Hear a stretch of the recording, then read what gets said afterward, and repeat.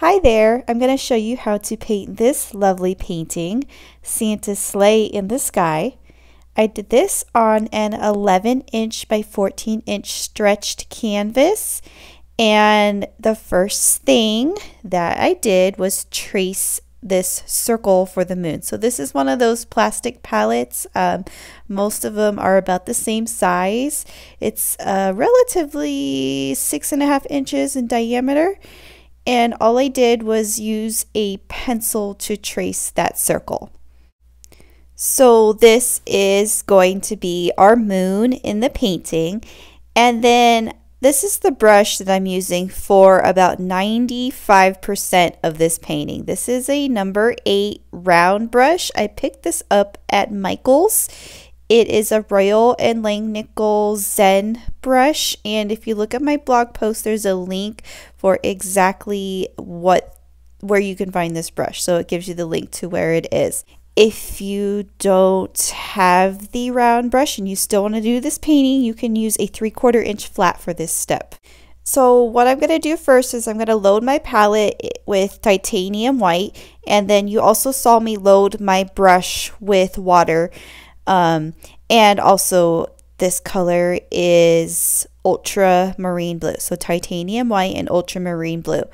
You just want to make sure that you load it with the water, but pat it dry because it's got thick bristles, so it holds a lot of water. So you don't want a lot of water on your brush, but it needs to be wet enough to get the paint to flow.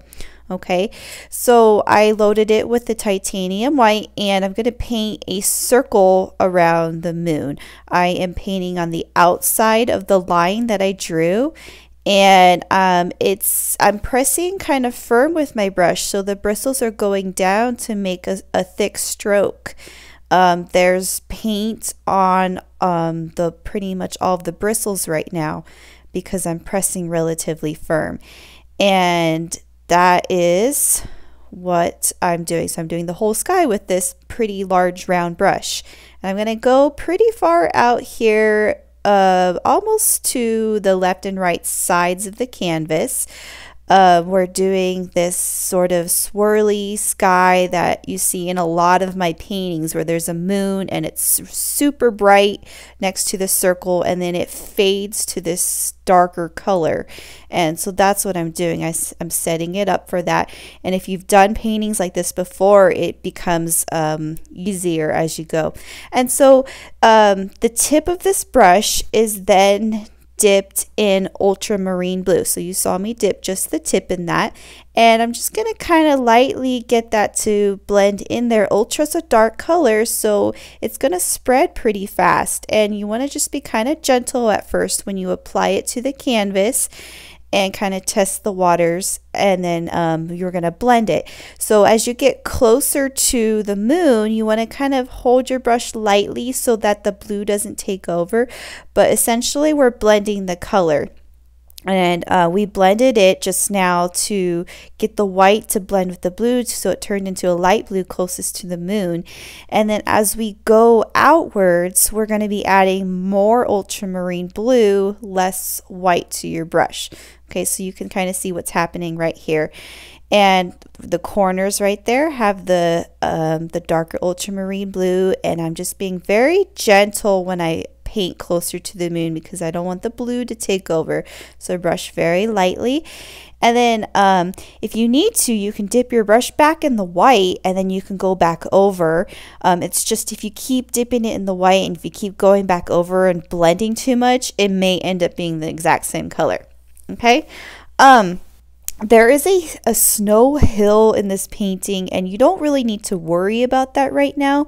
So we're just going to go ahead and kind of cover up most of this canvas. Maybe leave a little bit of space on the bottom, but we're not going to be worried about our hill right now. This area that is down here is going to get darker because it's further from the moon, and you will just need to load your brush in more ultra here, and you can see what's happening. The blue's getting darker and darker and getting further from the moon. Okay, and then I'm going back and I'm loading more of the white in there. That's how you kind of create that swirly looking effect, because you add the white, you just kind of do a few streaks of white in there and go back with the blue and do a few streaks of blue. The nice thing about this brush is because it has the thickness of it, but the tip of it has, you have the ability to create some thinner strokes with your tips. So it creates a different style than if you were just to use a flat brush for this, for the whole thing. But if you are using the flat brush, you can turn your brush on the side of it to get that thinner looking stroke. So you can kind of still do the same thing. Okay. Like I said, I'm going to leave a little bit of space over here on the bottom. I'm actually going to fill it up pretty close. Let's just leave those corners on the bottom left and bottom right blank for now. There is some purple in this sky, and it is called dioxazine purple. So I loaded my palette with dioxazine purple, and I'm going to make this purple light because dioxazine is such a dark purple, but it makes a very pretty lavender color when you mix equal amounts of white and purple. I don't measure things when I mix, I just grab it on the brush and I grab the other color and I blend it. So I want to say it's about 50-50 of the colors to make a light purple, and I'm just kind of twisting it on my brush a little bit because I want to do the thinner stroke here. I'm just kind of lightly brushing that in there to create some streaks of purple in the sky. It adds another color dimension, and I can even make that color a little darker, just adding a little bit of more dark streaks of purple, especially in the darker blue area, and it just creates a pretty blend of purple and blue in the sky. And this moon here, it's white, but I am going to go ahead and paint it white. If you want to leave it blank, you can, but I want to keep the same kind of texture going with the paint. So I just grabbed the white that had a little bit of purple in there, so I just kind of mixed it up so it turned white again. And basically I'm painting this whole circle white. You can go in there and add a little few bits of other colors if you want to do craters, and then if you need to go in and kind of touch up some areas closest to the moon, there's a little bit of a blank area right here, and that's what I did. I just went back in and touched it up a bit. So at this point we need to let our painting dry. Use a hair dryer or just take a little break because we're going to do the hill. So my video editing skills here happened and my painting is dry now. And I am going to paint this hill next. So we have our trees on a hill. And I have my round brush. It's all cleaned off. I freshened up my water. So we want a good pure titanium white here. And it's about the height of my hand on its side. So if I take my 5 fingers and I laid it on the bottom of the canvas, that's about as high as my hill. And so I'm going to just kind of draw it out here using the brush, and then I'm going to paint it in solid. So this takes a little bit of time to do because it's a large area, but make sure you get a good opaque coat of white on there, and you shouldn't see any of that blue showing through. If you do, you may need to go back and add a second coat. And in a little bit here, we're going to do some wet on wet blending to add a little bit of shadow on the bottom of the snow. So dip your tip of the brush. This is double loaded. It still has the white. I dipped the tip in the ultramarine blue, and I'm going to gently just paint the bottom of the ground here with the blue, and then I'm going to blend it back up in the white. That's optional if you don't want to do it. If it looks a little too hard, you don't have to, but it gives the ground a little bit of shadow with the snow. So we have the brightest of the snow on the top, and it fades a little bit darker on the bottom. Okay, so I'm going to rinse off my brush all the way, and I'm going to conquer these trees next.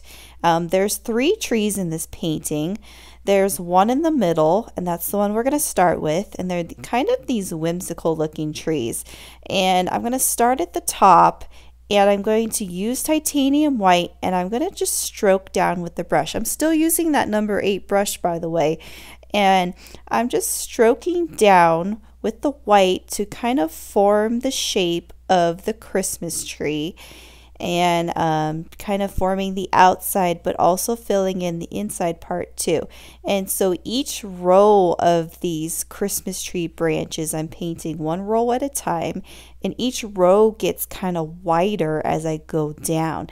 And all I'm doing is I'm just stroking each of these branches down, so from top down, stroke, stroke, stroke. And also what's kind of happening with my brush control is I'm pressing kind of firm at first, and I'm just kind of loosening up the brush as I stroke down, so you get that kind of wispy edge to the branch. And so I'm going to do it again over here. This tree on the right is actually going kind of diagonal, and doing the same thing, starting from the top, working my way down, doing each branch. I'm pressing kind of firm at first, and I'm just kind of wisping it down so that it kind of goes to a point. And I'm using mostly the tip of this brush. This round brush has a very nice tip to it, and I'm using mostly that. But when I press harder, you get kind of more of the bristles in it too when you press harder. So you press hard and then you press soft, so the tip gets that nice point. Okay, and so after I form the shape of the tree, I like to go back up and just kind of fill it in. And so the reason why we're doing it white first is because we have this sort of dark background, and if we just did green, it may not show up. So we're kind of priming the tree areas first, getting it white so the green will be nice and bright. Okay, and then the one over here on the left is going kind of diagonal the other way. And same technique, starting from the top, working my way down, forming the shape of the tree by painting one row at a time. And as I'm recording this video, I actually just finished making a how to paint a Christmas tree video. It goes into more depth about how to do this, and I also show you 3 different ways to do it with 3 different brushes. So make sure if you're watching this video, figure out, look for the how to paint 3 different Christmas tree videos, because that one is actually really kind of cool.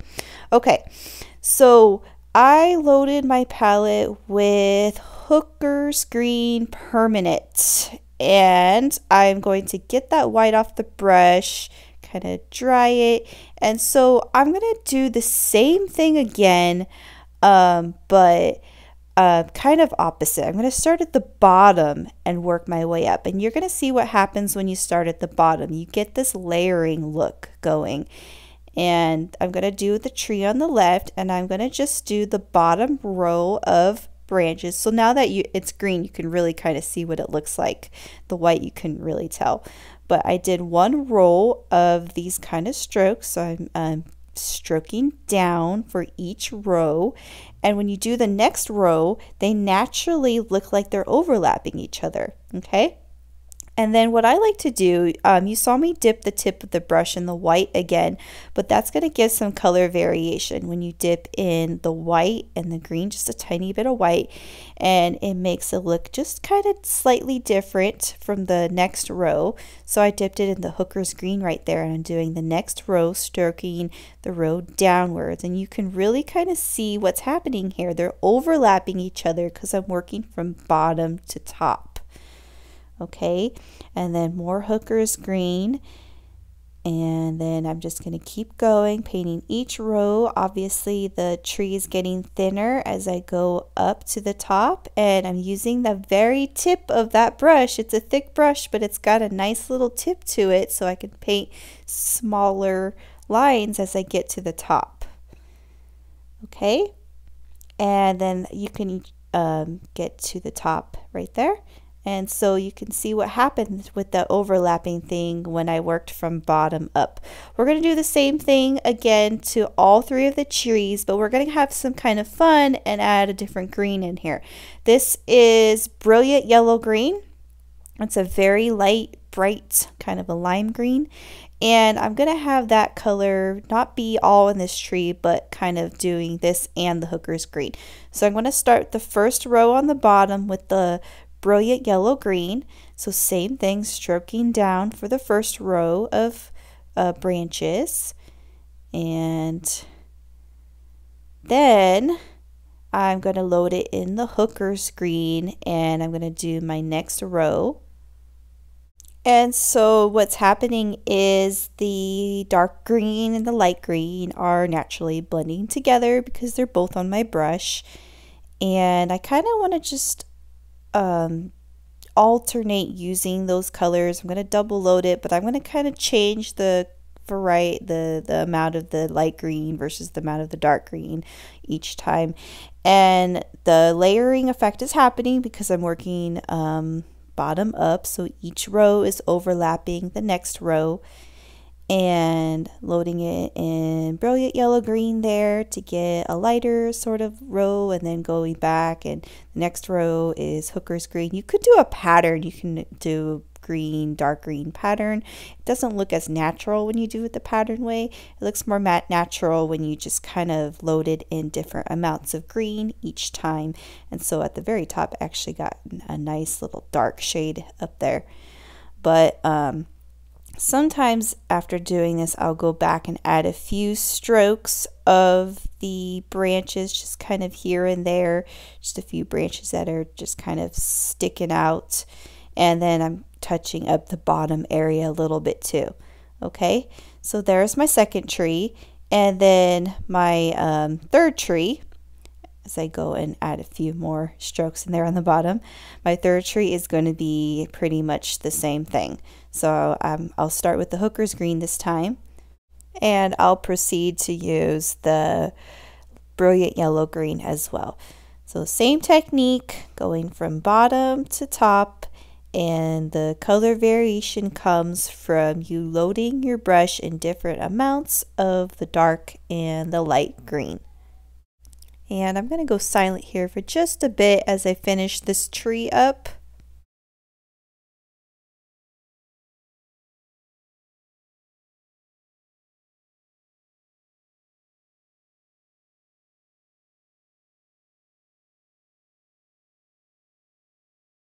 Okay, I'm going to completely rinse this brush off, get off any residue of white or green or the light green on there. We're going to do those darker trees that are kind of in the distance.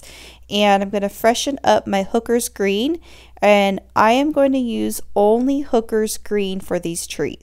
So same technique, start at the top, stroke down. We don't have to worry about the layering thing by going bottom up. We're just going to go top down, and I'm just going to kind of form the shape of this tree. And we didn't even have to white out the tree in this distance because it's dark and it's back there, and we don't really see a whole lot of details in these trees. So I'm going to do one that is in between both of these trees here. So stroking down, this is just the hooker's green permanent, no other color, just a very basic Christmas tree. And I'm going to do one more over here on the left that is kind of peeking out on the side here. Okay, we're going to do some shadowing next under our trees. And I'm going to rinse my brush off, but I'm actually going to keep the water on these bristles because I'm going to use that water to transform my blue into sort of this watercolor consistency, and grab some titanium white. So I am mixing ultra with titanium white and having it be watered down. So that water on my bristles watered that paint down. And I'm going to gently in zigzag motions under just the three trees in the front. I'm going to do this sort of triangular shape because it's the opposite, it's the shadow. So from the bottom of the tree, I'm just kind of very, very gently go zigzag left and right, watercolor style this shadow under these three trees. We don't see the shadow under the other three in the background, just the three in the front. Okay, and just gently kind of mesh it back into the snow And it should be very translucent. You should have watered it down enough to where you can really see through that. We didn't lose the snow. It didn't turn into blue snow. Just a very transparent shadow. And then if you want, you don't have to do this, but if you want, you can go back in and add a few more branches just to make it look like that it is definitely overlapping that shadow. Again, this is optional, but I decided to do that to make it look like that shadow's really under that tree. Okay. So now this is a fun part. This is always my favorite part of these paintings, when I get to do the splatter paint with the toothbrush, and I dipped it in the water first, but I'm going to really dry it off here because we don't want it to be very watery splatters. We want it to be a nice consistency. So I'm going to just kind of maybe use my finger to get it on there, but it should be enough to where the titanium white splatters enough to where it doesn't drip and ruin the painting, but it has a very fine specks, and it doesn't show up on the camera that well because it's very fine. But this is snow, and you can do it on the tree as well, and it also adds to that sort of magical, whimsical look of the painting. You can kind of see, you can see it on the darker trees better than the lighter trees. Okay, so go crazy, but don't cover your painting in splatters. We don't want to lose the painting. And then when we're done with this, we're going to use a really tiny brush. So look for the smallest brush that you have. I'm grabbing, this is a 10-0 round brush. It's got a very tiny point. So I'm not using that big round brush anymore. This is the tiny one. And I'm going to do little snowflakes. So you can do any kind of style snowflake that you want. Actually, I'm going to start by doing some just little dots. So this adds to the variety of the splatters by creating larger dots. We don't know if these are stars or snowflakes. It's up to the viewer to decide that. And I'm just going to do that. And then I'll do little asterisks for the stars or snowflakes. And I'll just do a few of those here and there. So I have to let you know that there's a part of this painting coming up that just totally got cut off, but don't freak out. When I was recording this video, it started raining. If you follow me, you probably know I live in Phoenix, Arizona, and so it never rains here, but all of a sudden we had this really big rainstorm last week. So when I was recording this video, it started pouring and I got super excited. Didn't realize that the video wasn't recording when I did this step right here. So what is happening is I am using that same brush to paint little dots to create this sort of garland that's going around the trees, and they're going in a zigzag motion. I'm redoing it to show you what I did because I did it without realizing it was recording because I was too excited about the rain. And so you do a on this tree on the right, I'll show you. So they're going in zigzag motion, the little dots that are going down the tree in zigzag motions, just like that. So that we are beginning to decorate the 3 trees in the front. And you don't have to do this if you don't want to decorate your trees. If you think it looks a little too busy, or if you just want plain Christmas trees, you can do that. You can even add snow on the trees if you'd rather just have snow trees. But I thought it was fun to do the decorations because Santa Claus is in the sky. Okay. And I'm just adding one more little strand right here. And the ornaments themselves were done with a pouncer. This is the, I'm going to use the Martha Stewart pouncer, but I'm loading my palette with primary yellow and cad red. So here's the pouncer. This is the tiniest one in the set, the Martha Stewart pouncer set that you can find at Michael's or Amazon. I bought mine from Amazon, but I noticed that Michael's sells them too. And if you load it in the yellow and the white, it creates a brighter yellow. So that's what I did. So you dip it in the white and the yellow, and you want to press and turn. And you don't need a lot of paint on these sponges. With sponges, less is more, and it creates a bold color when you press and turn, kind of a faded looking color too. And a tip that I found out is using a baby wipe to wipe the color off, and then a dry towel to dry it, and that will get that color, so you don't have to wash your sponge between colors. Just use a baby wipe. Okay, so I did the same thing with the red. You want to press and you want to turn to create the ornament. Okay, and then when you switch colors, use the baby wipe to wipe it off. Okay, with these pouncers, you can pull the whole sponge off and wipe it off, or you could even turn the sponge on the other side. And then, so with the blue, again, less is more. So sometimes when you dip it, it helps to just kind of go on your palette and kind of wipe some of that paint off after you dip it in the sponge, because you don't want a lot of paint on the sponge. The sponge will soak up enough paint as it is. So you want to press and you want to turn to create those ornaments. You can also use your finger or a round brush, so you don't have to use the pouncer. I like the look of the pouncer because it looks more uniform and it helps me so I don't have to paint circles. Okay, and then I even went as far as doing these little kind of, you don't even notice it in the painting, but I just went back with my 10-0 round and I just did different little colors of dots. Just to kind of add to the effect. Very subtle. Okay, and what Christmas tree would be without a star on top of the tree? So yellow, and I even grabbed a little bit of white in there, but didn't think that was necessary because it's against the white anyway. Sometimes when you want your yellow to look opaque and not see-through, you mix it with a little bit of white, but in this case it wasn't really, you didn't really need to do that.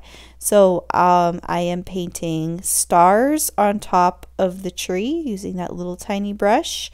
So a little triangle to start with at the top, and then do just a basic star.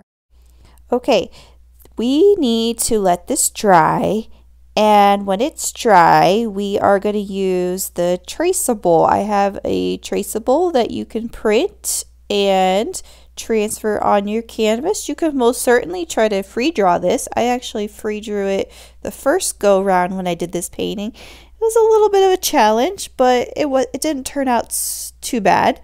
But this is just standard size computer paper, and I have a sheet of graphite paper that I'm placing underneath it, and I'm actually, because there's a lot of tracing on this one, I'm actually going to use a piece of tape to apply the graphite paper to the traceable. I'm actually just going to put the tape right there on the back. I'm not going to tape it to the canvas because I don't really like taping it to the canvas, but sometimes I'll just tape the graphite paper to the traceable itself. So that's what I'm doing here. I'm applying the tape to the traceable, and then I'm going to lay the traceable to where it is going to cover the moon. So the width is correct. The height, you just kind of want to make sure that none of them, that the reindeers are not overlapping the trees. That's just the only criteria. So make sure it's high enough to where none of the trees are going to be in the way. Okay, and then you get a pencil and you trace. So this takes quite a bit of time. There's a lot of details in this silhouette, and I don't really recommend that you color it in solid. You can, but you really only need to just trace the outline of it and not the inside part of the silhouette. So this silhouette was actually found on pixabay.com, and it's a website with a lot of reference photos, and they have a lot of silhouettes on there too. And if you ever need something like that, you can always search for silhouettes or reference photos, and you can use them for the purposes of your painting. But I found this silhouette and adjusted the size of it so that it would fit on this canvas, on this particular composition of this painting. So that's where I found it. And when you're done, lift it off, and hopefully you press firm enough to where you can see it enough to be able to paint it in. You're going to need a very fine brush for this step. I used my 10-0 round, the one that I used for the snowflakes in the sky. Load your palette in some fresh Mars Black. Actually, this is the first time we're using Mars Black, so load your palette in Mars Black. And I like to wet the brush a little bit at first. It helps it flow, but make sure that you're wiping the ferrule so the water doesn't drip down and pool on your painting. And just paint it in. This step takes quite a bit of time and concentration, but I found it very relaxing because you really don't have to think too hard because it's solid black, but at the same time it still requires some concentration, a nice steady hand. You can also use a Sharpie for this step or a black paint pen if you feel like you'll have better control with either of those tools as well. Okay, so I am actually going to go silent here, and you can paint with me or watch me paint the rest of this silhouette. And then, I'm going to say one more thing, and then I'm going to go silent. As I was painting these in, I'm always not one to want to paint inside the lines all the time. So I adjusted a few things. Like the antlers have had a little bit too much detail on the antlers. So when I painted them in, I kind of simplified it a bit and didn't do all the lines. And pretty much same thing with it. Don't get over fixated on painting it perfectly, because some of the lines that I drew with the graphite, they ended up kind of faded. But if you look at the big picture and step back, you're not going to really notice that reindeer's nose looks kind of weird, or his leg looks different from the other reindeer's leg, that kind of thing.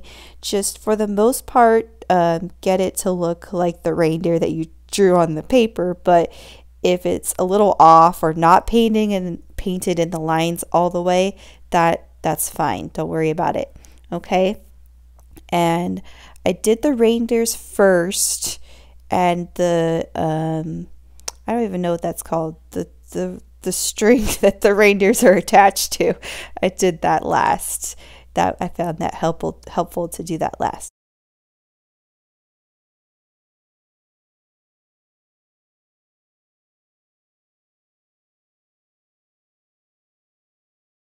Okay, now I'm going to do the string thing from the sleigh, and attaches to all of the reindeer.